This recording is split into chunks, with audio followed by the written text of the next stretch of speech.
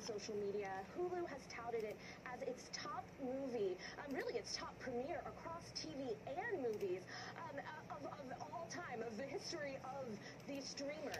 So Prey is truly, and she, above all, as this skilled warrior who is protecting her tribe, has gotten tons of great reviews. That's right. I mean, you put her up against Arnold Schwarzenegger, I will put my money on her. In fact, I watched it on the plane over here, and I'm going to watch it again. My wife is also not a fan of this type of, like, scary, suspenseful movie. But I'm going to watch it a second time. We're probably going to watch it during the daytime, but it's the best thing I've ever seen on Hulu. No, daytime I think will be the ticket. Maybe I will try to watch it on Saturday morning. Maybe an early morning watch. Yeah, come on over. We'll have a big party on the sofa. It'll be great. Next, we've got this new series, League of Their Own. That's a comedy on Amazon Prime. It's an adaptation of the 1992 movie starring some very funny people. Here's a quick clip of that. We're for the tryouts. I don't think you understand. This is the All-American League. We're pretty All-American. Who was that? Don't let me go. They didn't even let me try out, Dad. Maxine, you've got to make some smarter choices. It's fine. Something I can work with. Beaches, I'd like to go through a few rules. Curfew is at 10 p.m. sharp. No smoking or drinking. No pants. What? And speaking of rules, there's no crying in baseball, and some people are going to say this is sacrilegious. There's no remaking a classic like this. But what do you think?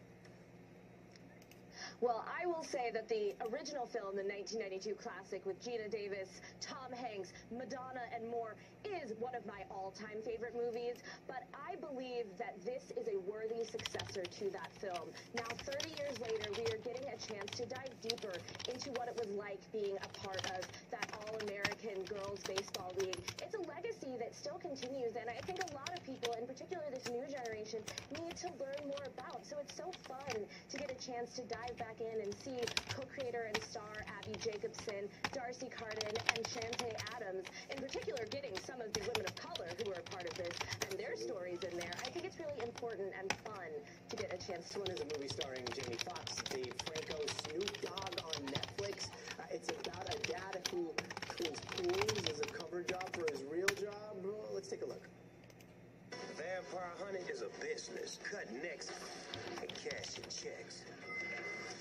Well, if things have changed since you got your kicked out the union. If I don't come over 10K. Come on, why can't my daughter go to move for? Your legs again. And the union is the only place that can give me that kind of money. Your record is chock full of incidents. But he's a new man. One last chance. This is your final warning. Let's get crazy.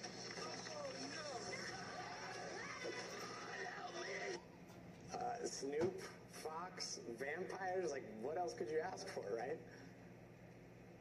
Well, to borrow a joke that is from this movie, this is not a Twilight vampire story. This is not glistening vampires. This is really hardcore action. They are taking it to a whole other zone for. So for those of you who might be a little, scared of the kind of intense action, you know that there's going to be a lot of fun with this. You really see how incredible the stunt work is. They really tried to do something pretty special with Day Shift. So it's something that maybe is not quote-unquote family-friendly, but you can bring the family along if you think they can hack it. Finally, we've got to watch Mindy Kaling's Never Have I Ever on Netflix. It's back for a third season now. Here's a quick look at that.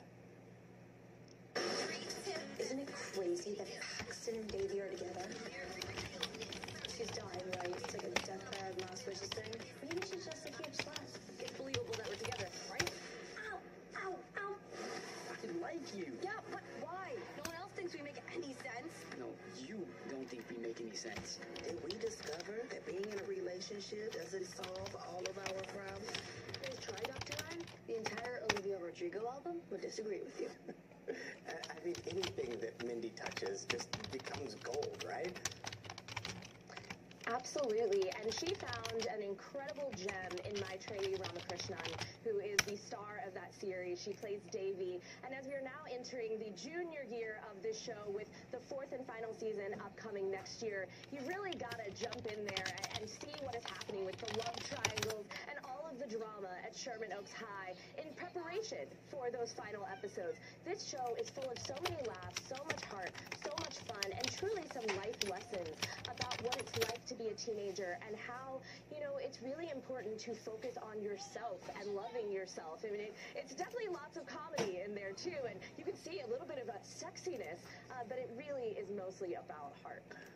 Angelique, let's turn now to some music. We've got some new music. Rod Wave now with the #1 trending song on YouTube right now. Although, here's a listen. And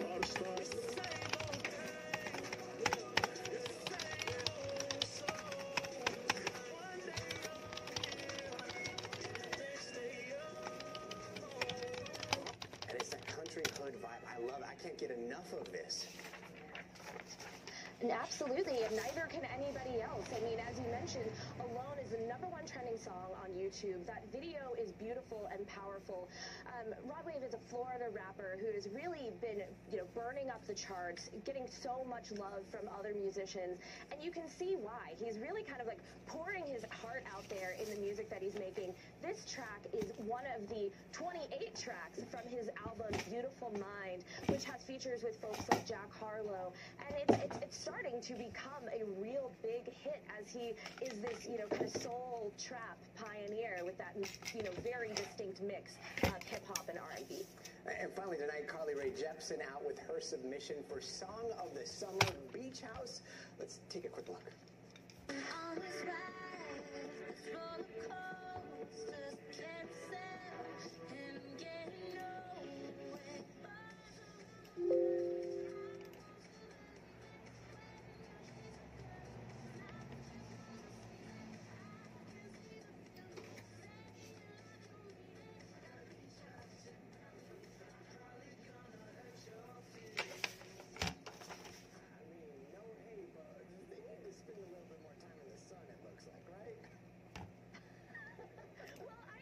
If you're doing a full choreographed dance routine, you probably were spending a lot of time doing it in the studio. To make it to the song, you got to make sure all those moves are totally in sync. And I think I'll be recruiting my friends to recreate this video because it is so much fun.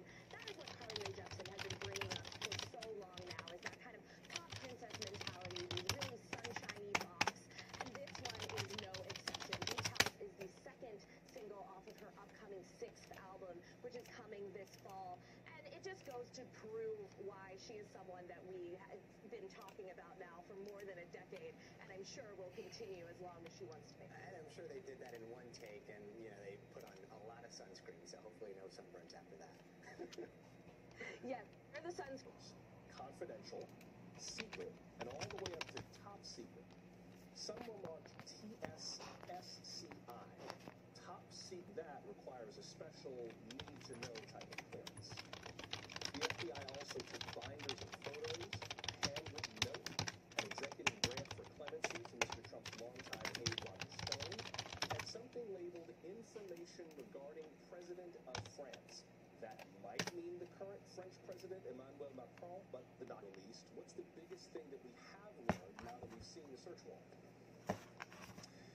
So we've learned that the FBI is investigating violations of 3 serious criminal statutes, including the Espionage Act, involving the former president. They're not accusing him directly of those, but they're saying that's the basis of this search warrant. And we've learned that they see A little more, Ken. You just mentioned that the president has not been formally charged with anything.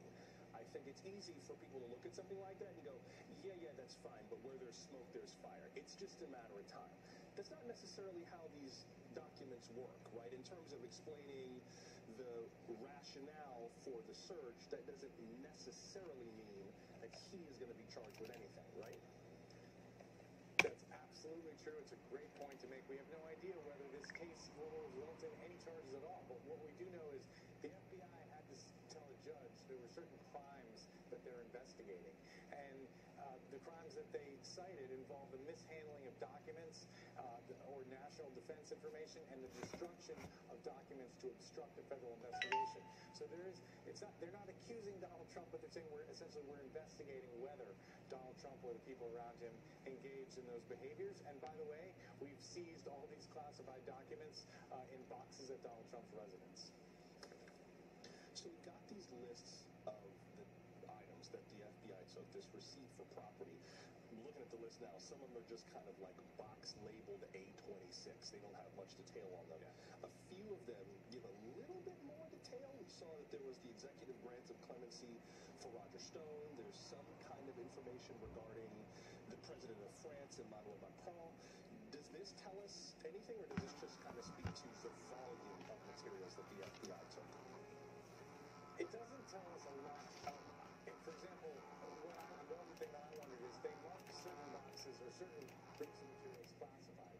Does that mean that the other materials they mention are not classified? Because, for example, the CIA does leader profiles of former leaders that are highly, highly classified. They would have a lot of very derogatory, potentially, information about the French president, or just secrets that the U.S. government has about a foreign leader. If that's what the document is about the French president, that would be really sensitive. If it's just a note from Macron to Donald Trump, that's another matter. We just don't know. And then a third, perhaps most interesting possibility is there a larger context to this investigation? For example, are they looking into why did Donald Trump have these classified documents, and what was he doing with them? Do they have any allegations that he was trying to monetize classified information or do something inappropriate with it? We don't know the answers to that because we didn't see the affidavit of probable cause that the FBI filed with the judge to justify the search and explain the context and all the aspects of the investigation and who the confidential sources were. That document the Justice Department did not seek to unseal. It remains sealed. It's a secret. And what that means is that we don't know the scope of this investigation. I'm trying to look at this as thoughtfully and clinically as I can. And the former president has claimed that he has the power to declassify documents, that there was nothing untoward. He made an aspersion about former President Obama and millions of pages of documents that he claimed were still in Mr. Obama's possession. The National Archives has shot that down and says, no, actually, we have them. He turned them over when he left. But I'm trying to understand if there's any rationale